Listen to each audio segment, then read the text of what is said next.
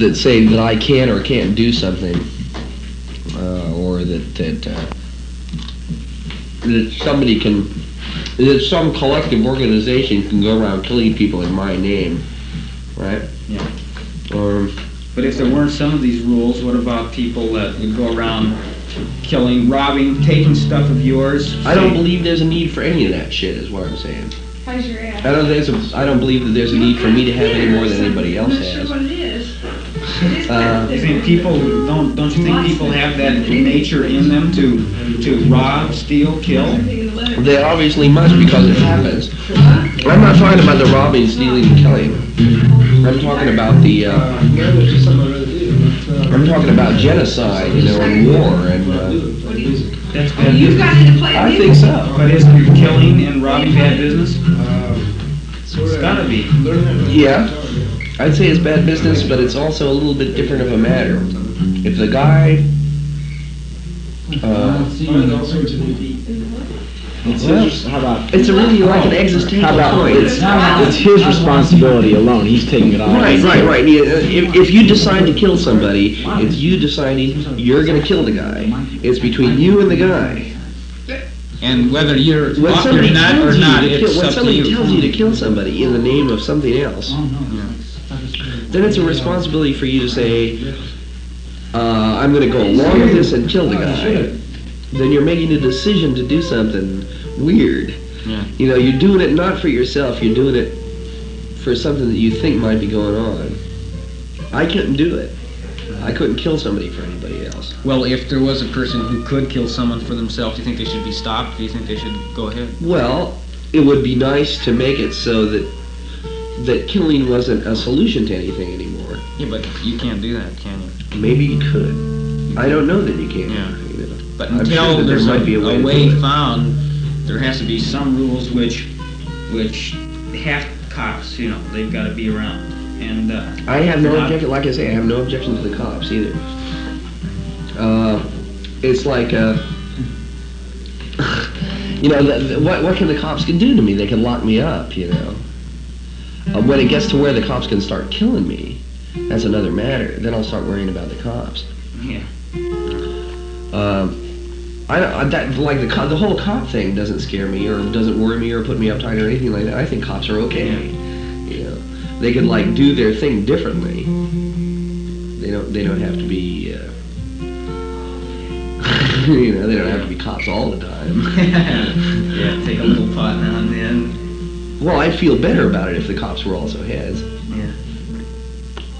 So, well, what do you get out of it mostly? Do you play better under dope by any chance? No. Would you just No, but sometimes I feel better. But it doesn't take your ability away.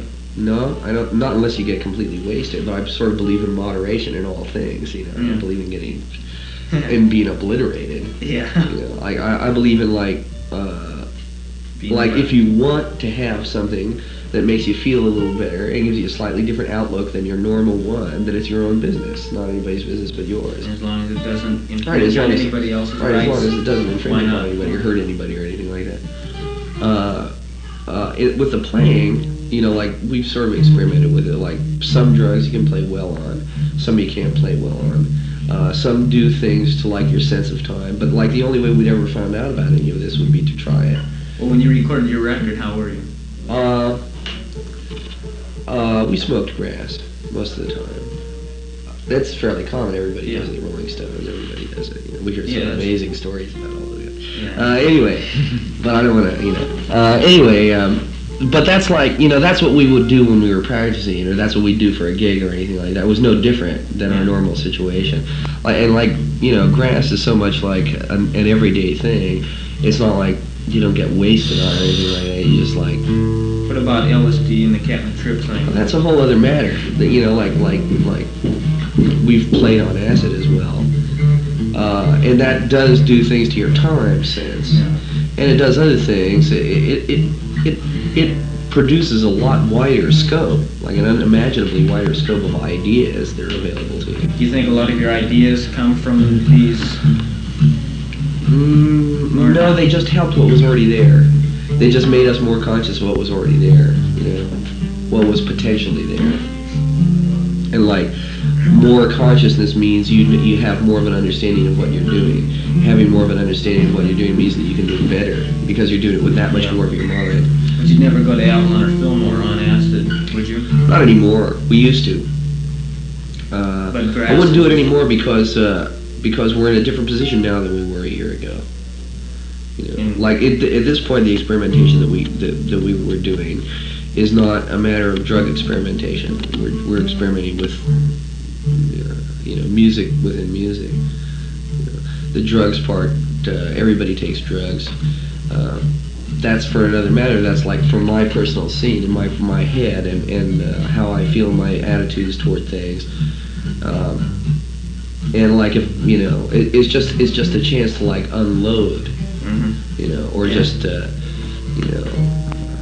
take a good look at who you are and what you're doing, and feel reassured about it, or decide that it's time to change yourself, or whatever, Have you always been like this during bluegrass too? Sure. Same thing. Except in those days we're all much cooler about it because it was really scary. I mean, like you get arrested for those days. Everybody quieter about it. It's becoming more common, and people are getting more educated about it. Right. Especially, I found a really interesting thing was about this Anslinger guy who's on all these committees. Right. Do you think it'll ever get legalized? I think people will ever get smarter. I don't know if it'll ever get legalized, but I do believe that the legal hassle about it will diminish greatly. In other words, the laws might not be taken off the books, but it's likely that the cops will. Yeah, right. Because they're overlooking it a lot now. They can't help it. There's so much grass. There's so many people smoking grass that if they were to bust people, everybody who they found smoking grass, there wouldn't be room for anybody. Yeah. The jails would be jammed. Sure. And like Grass is fun. yeah. The penal institutions and shit like that have been sending out letters to the cops and stuff like that. No more, we don't want any more grass people, It's just ridiculous, They don't hurt anybody anyway, so. No, right. I mean, and except for that one thing, nobody's a criminal. Nobody I know is a criminal, except for dope, and that makes us all criminals. So we're all criminals. Yeah. We'll stay criminals until somebody says you're not criminal.